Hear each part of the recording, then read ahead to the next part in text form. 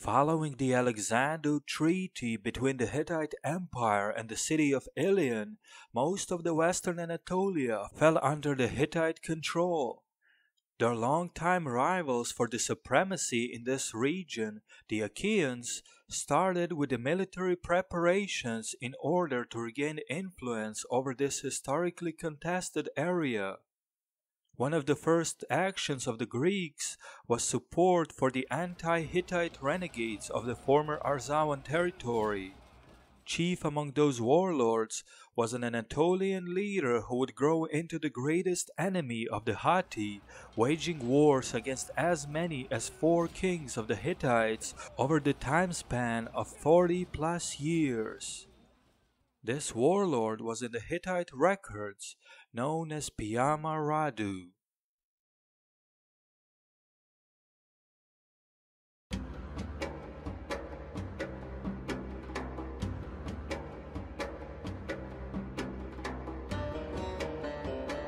WanaxTV is a channel that walks you through the history of the Achaeans, from the early Greek Bronze Age settlements through their expansion, conflicts with the Mycenaean Greece, the Hittite Empire, the legendary Trojan War, and the great events of the heroic age, all the way through to the classical Greece, the Achaean League, and the wars against the Roman Republic.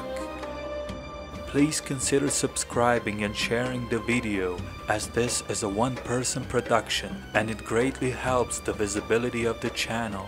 Your support is greatly appreciated.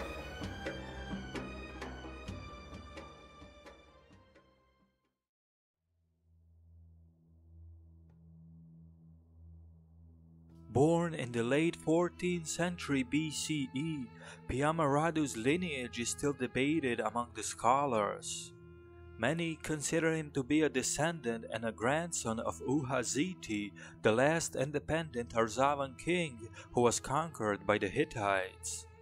Uhaziti's son, Piyama-Kurunta, is believed by some to have been Piyamaradu's father, although this is still up for the speculation.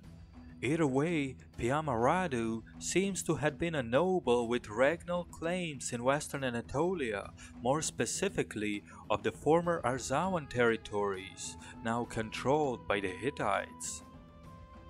During the early 13th century BCE, the Achaeans started taking more of a confrontational stance towards the Hittites, which was warmly regarded by the pro-Arzawan rebels throughout the region.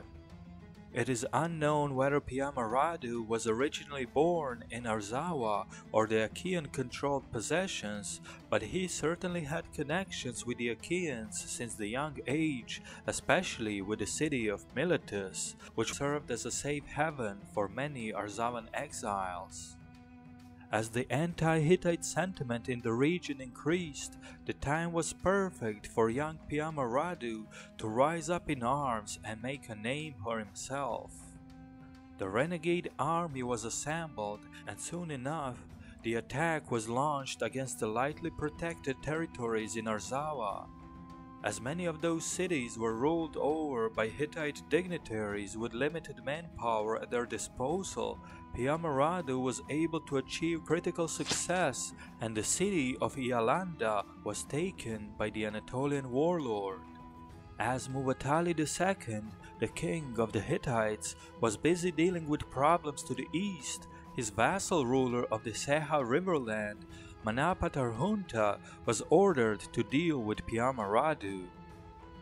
Little did Tarhunta know, Piyama-Radu was receiving heavy support from the Achaeans, particularly from the city of Miletus, whose ruler Atpas married Piyama-Radu's daughter.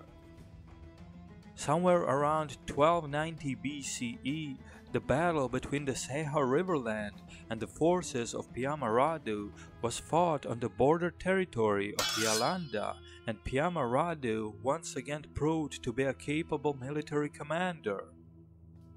Manapatarhunta was soundly defeated and his army destroyed. Following the battle, Piyamaradu marched to the Seha Riverland virtually unopposed, where Manapatarhunta had no choice but to accept the terms of the victorious warlord.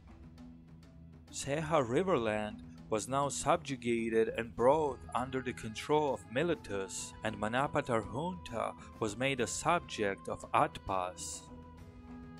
Piyamaradu proceeded to conquer the island of Lesbos, which was likewise placed under the official jurisdiction of Atpas and de facto control of Piyamaradu.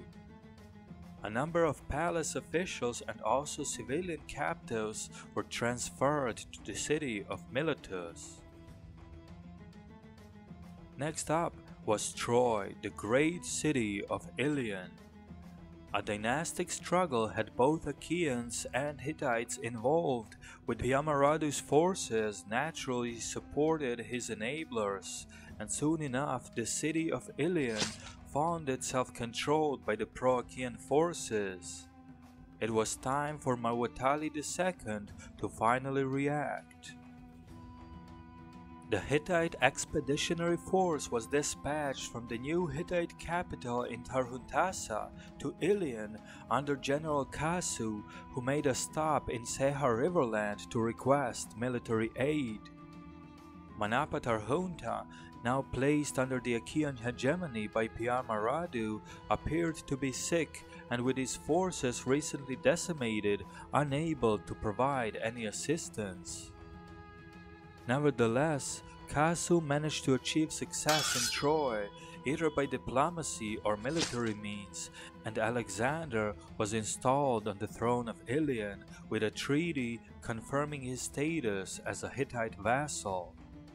Subsequently, Atpas also agreed to return the palace personnel from Miletus, and Hittites and Achaeans were back on being on supposedly good terms, while at the same time Piyamaradu managed to avoid the wrath of the Hatti. Furthermore, Manapatarhunta was now deposed by the Hittites, with his son installed on the throne of Seha Riverland by the Hittite king. When Muwatalli II died in 1272 BCE, he was succeeded by Mursili III, who moved the royal capital back to Hattusa and engaged in a period of internal instability on the court of Hatti. Piyamaradu used this opportunity and expanded his realm in the following years, becoming de facto the most powerful warlord in all of western Anatolia. In 1267 BCE, Mursili was deposed from the Hittite throne by his uncle, Hattushili III. The new king ought to restore the peace within the empire and appointed Mursili's brother Kurunta as the king of the southern territories centered in Tarhuntassa. Hattushili wished to waste no time and attempted to quickly and permanently eliminate all threats coming from the west.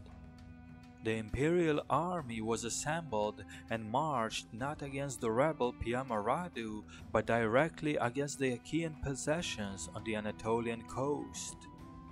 However, the newly crowned king was met and defeated by the Mycenaean army, which only triggered a wider conflict between the two powers. In about 1265 BCE, the Achaean expeditionary force sacked the city of Troy, killing its ruler, a successor of Alexander. Subsequently, the Hittite army marched against the Mycenaeans once again, and the war over Ilion ensured significant casualties on both sides. Ultimately, Hattushili managed to persuade his Achaean counterpart to give up on Ilion, likely with a significant compensation. The Achaean-Hittite peace was agreed, and the two powers became nominal allies.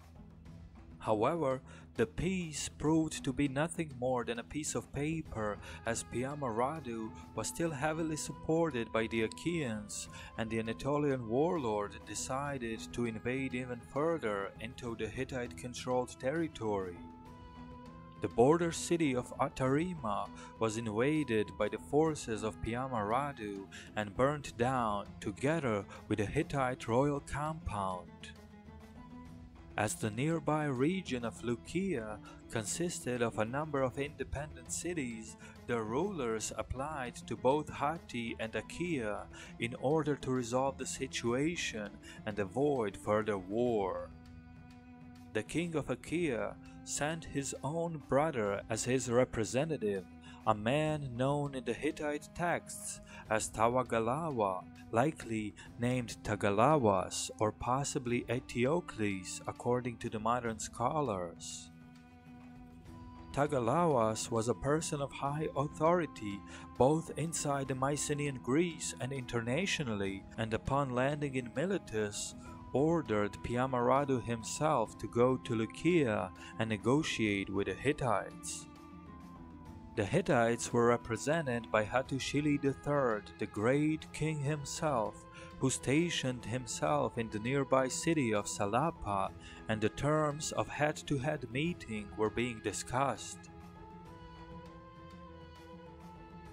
Piyamaradu sent an envoy to Hattushili III requesting that the Hittite crown prince, Hattushili's son Tudhalia, comes to Piyamaradu first before Piyamaradu comes to Hattushili himself. As Tudhalia arrived, the Hittite request was to bring Piyamaradu to the Hatti king on chariot and further discuss the terms inside the Hittite camp. Piyamaradu refused, probably out of fear from being captured and likely killed by the Hittites, and instead requested to be recognized as a king on the spot, nominally subordinate to the Hittites before entering any further negotiations.